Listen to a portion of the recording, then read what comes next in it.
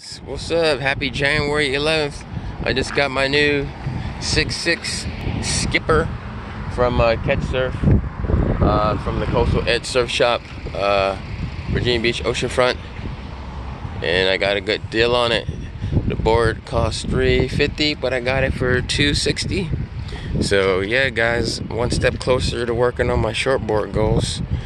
I'm still gonna be a longboarder, but I want to be able to longboard and shortboard. That's been the goal, the dream. So I'm gonna start off with these soft tops, just how I did on my longboard, and then work my way over to real surfboards. And the cool thing about these boards is you can ride them when it's a small day or a big day, and you can learn without getting hurt because it's obviously soft, and you can get more time in the water when it's a small day mostly, and less wax because I don't like wax. All right, guys, take it easy.